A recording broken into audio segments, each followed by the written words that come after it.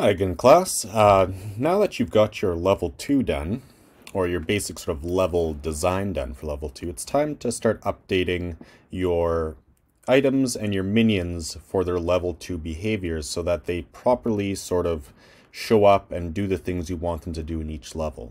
So this is a pretty easy update to the existing code we already have, but I want to start first of all with our items. So let's double click the green flag to restart the game.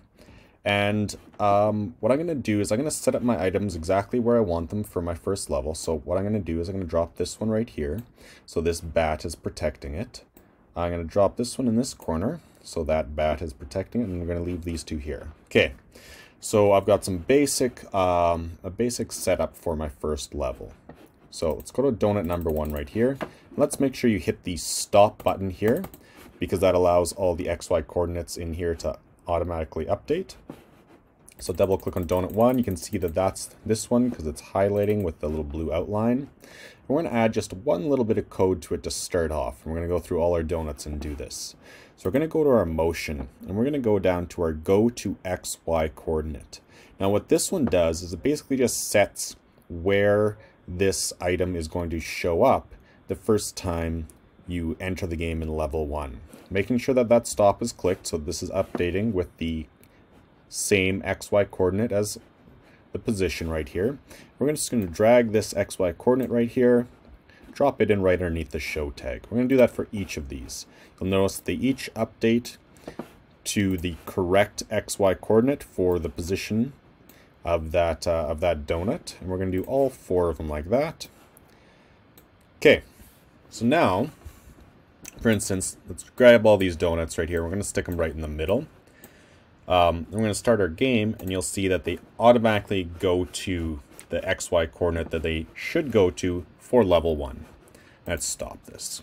Okay, so now we need to define where they're going to go for level 2. And you got to make sure this is stopped so that you can see kind of your level layout when you go to level 2. So let's go to level 2, go to costumes, and let's just select level 2 here so that shows up on the screen. So once again, I've selected the level, sprite, and gone to costume 2. Now what I'm going to do is I'm going to rearrange my donuts in where I want them in my level 2. So I'm going to grab this one, I'm going to drop it here. This one I'm going to drop here.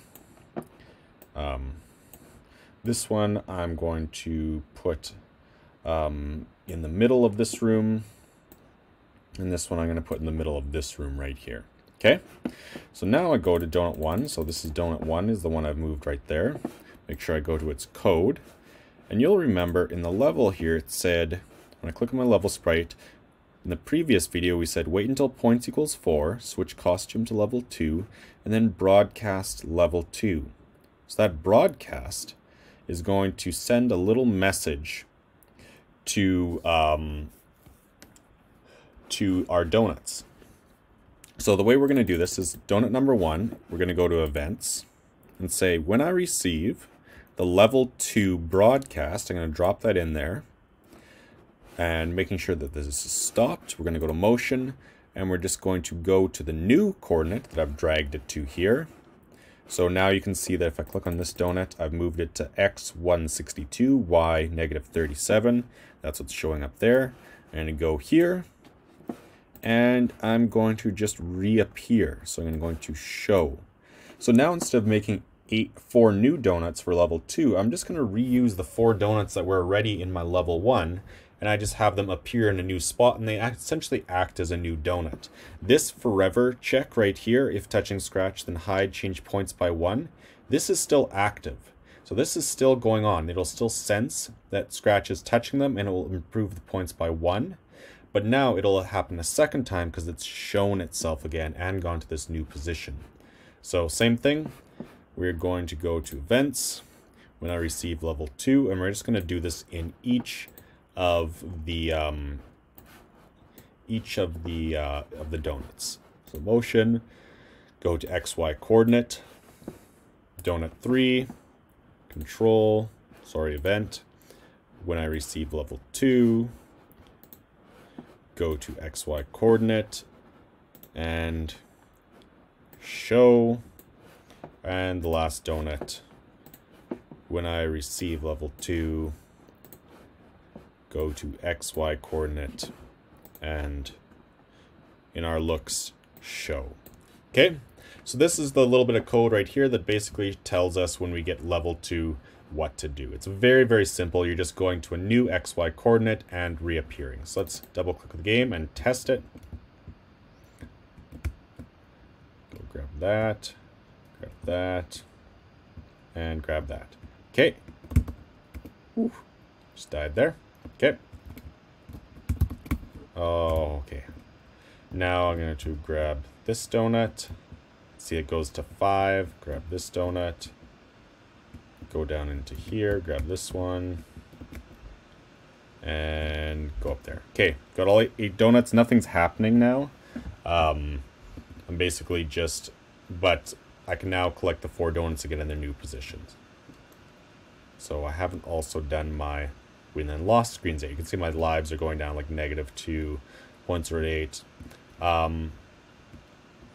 For some reason, our level is not changing. So let's just take a look here in level. Oh, looks like I forgot to put in my last video a change level. So let's do that right now. I'm going to change level by 1. I'm going to drop it up there. Looks like I missed that. So change level by 1. And now when we replay this again, I'm just going to quickly do a test. Click, click, oops. Click, and taking a look at the level there. Click. Okay, so level equals 2. Then I can grab all my donuts here. Okay. So we've got the donuts working. The next part we're got to do is change our minion behavior. Now this is going to be a little bit more complicated.